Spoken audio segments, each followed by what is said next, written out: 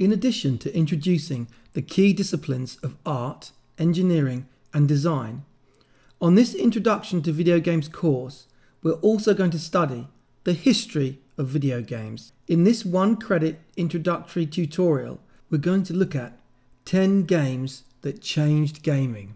When I was discussing this with my development team, they were saying this is an impossible task. How can you pick 10 titles? And how can you take 40 years of game development history and reduce all that complexity just into 10 simple games? But there is a point to what we're going to do in this video. We're going to learn how games evolved over time and how technological innovation can create gameplay innovation. And we're going to learn how simple games can be very compelling and what we can learn from some of the games we're going to look at in this module. So the judging criteria will be, did the game innovate? Does the game have lessons for students of game design? Is it still fun to play today? And as it's my list, is it one of my favorites? So the first of the 10, number 1, Space War. Space War is widely credited as the first video game. It was developed in 1962 by Steve Russell, an engineer at MIT, with Martin Graetz and Wayne Wittanian. They were members of the Tech Model Railway Club at MIT, and they developed the game with the assistance of Bob Saunders and Steve Pinner on a computer called the DEC, Digital Equipment Corporation, PDP-1. It was designed to show off the power of the machine, to be fun to play and also to be fun to watch, so every version of the game had to play out differently. And you can actually play an emulator version of it online today. So I played a couple of games with my son. The theme of the game is very simple. There's 2 spaceships that fight to destroy each other. And in the middle of the screen is a gravity well. So you can see here my little spaceship is getting sucked in and I just managed to slingshot myself out. The bullets wrap round, the spaceships wrap round the screen. So you can fire a bullet off screen and it will come back on. If you fire a bullet off on the right hand side, it will come back on the left hand side.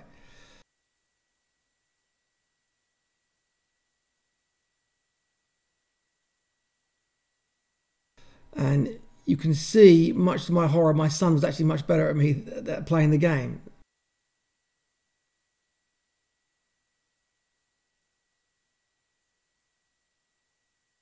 I think I got sucked into the well there. And surprisingly, for a game that's over 40 years old, it's still really good fun. So I'd like everyone taking the module to find a friend and just load it up and have a go.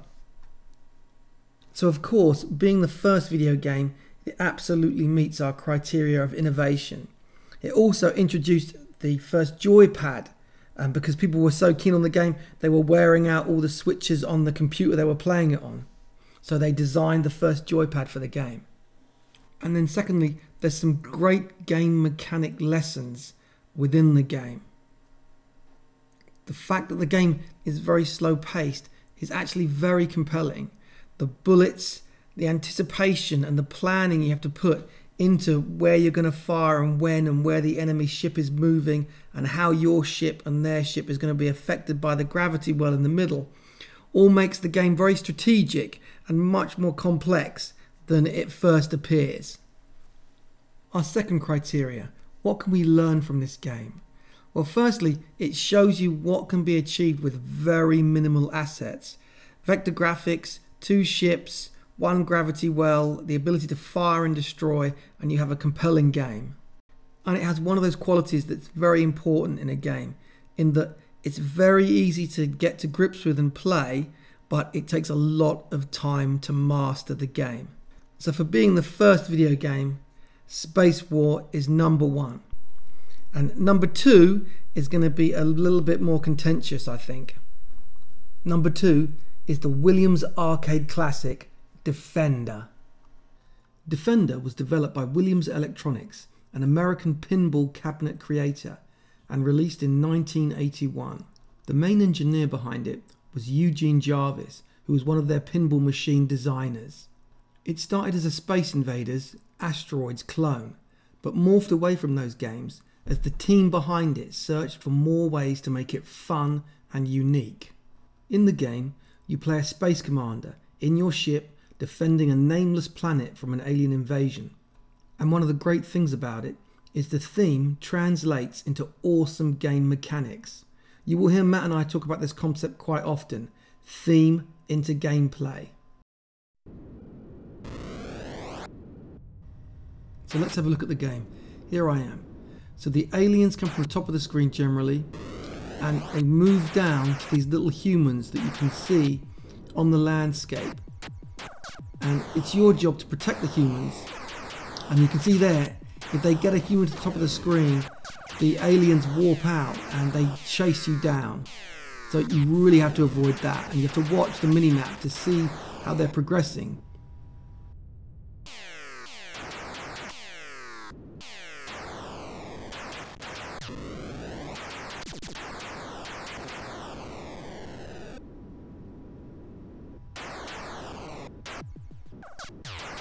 Oh, I killed a human there. And then you can pick the humans up and safely drop them down again.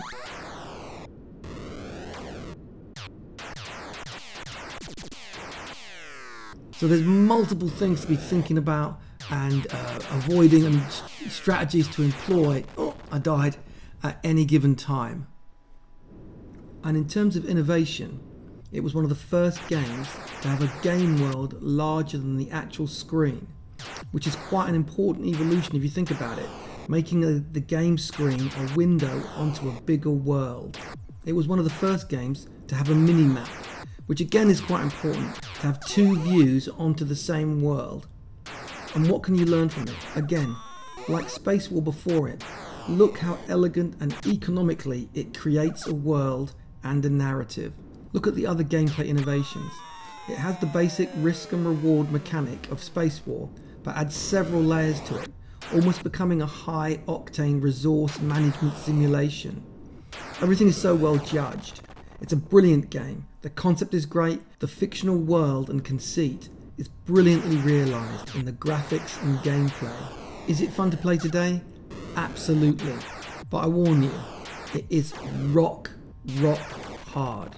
And you can play an emulation of it online right now at this link. So for multiple innovations and still being awesome today, number 2, Defender. I don't think there will be much contention about the next choice. Number 3 is Pac-Man. In fact, it should really be number 2, as it came out in Japan in 1980, a year earlier than Defender, but I put it at number 3 as I didn't play it till after Defender. It was created by Toru Iwatani from Namco. This is a truly amazing game, with the most cabinets installed worldwide and the most revenue generated of any arcade game.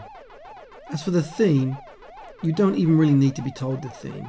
You play the Pac-Man, a munching yellow sphere, constantly moving through a maze, eating any of the little Pac dots that they find. And the Pac-Man is pursued by 4 ghosts in the maze, Blinky, Pinky, Inky and Clyde. Clear the maze of all the dots and you go to the next level.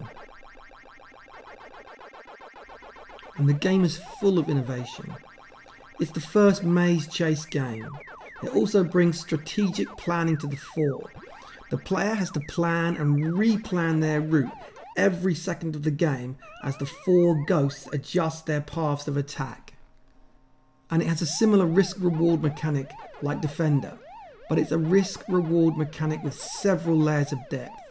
Not only do you have to avoid the enemies, but if you eat one of the 4 power pellets in the corners of the maze, the Pac-Man can eat all the ghosts and turn the tables. And this is on a timer, and the ghosts will start to flash as your ability is about to wear out. So how brave are you going to be? How much risk are you going to go to get as many ghosts and get as many points to complete the level as quickly as you can? Another innovation, it was one of the first games to really build a brand around the character, with like cartoon series, merchandise, and he even made an appearance in the recent film Pixels. He's an incredibly well-known game character. Beyond the gaming audience, he's known worldwide. And one thing to learn from the game is that Iwatani was self-taught in code, art and design. So if he can from scratch make one of the greatest games ever made, there's nothing to stop you guys from making some great stuff whilst you're on this course. So for gameplay brilliance and cultural impact beyond video games, Pac-Man is our number 3. And you can play an emulated version of it here at free80sarcade.com. I'm actually playing on the 20-year anniversary edition, which contains an emulation of the original arcade cabinet.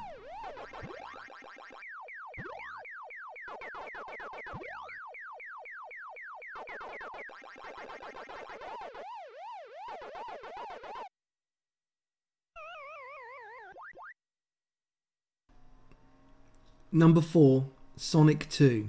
Now this could be contentious, but it's my list, so it's on. Sega's Sonic 2 from 1992. Our dev team voted it the purest Sonic title. And why Sonic rather than Mario? One word: speed. Awesome speed. The game was developed by Sega Technical Institute, a mix of American and Japanese staff. On its release in 1992, it became the second biggest selling Mega Drive game of all time and has spawned numerous sequels in the years since. The theme of the game, it sounds really bad, but like, who cares? You're the hedgehog, you've got to stop Dr. Robotnik, he's captured some animals, turned them into kind of cyborg enemies that you've got to try and beat, and then you release them at the end. And to be honest, I think in all the time I played it, I never really knew what was going on, and I never really cared because I just wanted to whiz through the amazing gameplay and graphic levels. Innovation wise, technically the sprite scrolling, which enabled the levels to move like a roller coaster, was absolutely fantastic at the time, and those levels were excellently designed. It was one of the first games that I remembered that it was really easy to get through a level, but really hard to complete it to 100%. And also, the characters were extremely well realised. It was one of the first games I remember actively showing to people who weren't gamers. I took my Mega Drive to my girlfriend's parents' house and everyone was amazed by it. I can remember everyone shouting, "He's alive," because Sonic tapped his foot impatiently when you put down the controller. And it's one of the things you can really learn from this game. The character design is excellent. If you're interested in doing the pixel art modules on this course, really study this game. It's got some great examples of both landscape and character pixel art. So, for artistic and technical brilliance and sheer speed and enjoyment, Sonic 2 is number 4. No surprise and no debate about number 5, Doom. We're not going too much into the backstory on Doom as we're thinking about doing a specific history module on it, but released in 1993, it was one of the first 3D games and popularised the first-person shooter. The game followed ID's Wolfenstein 3D and was created in the main by John Carmack, John Romero and Tom Hall.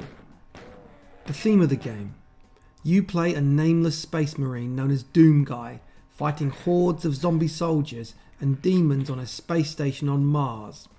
But to be honest, the plot was pretty minimal, and there's a famous quote from John Romero about the plot that you can look up online yourselves. And the game might have had minimal plot, but it had loads and loads of technical and gameplay innovation. The 3D technology of the Doom engine was incredible at the time. Also, it introduced first-person shooter multiplayer, deathmatch, to the world.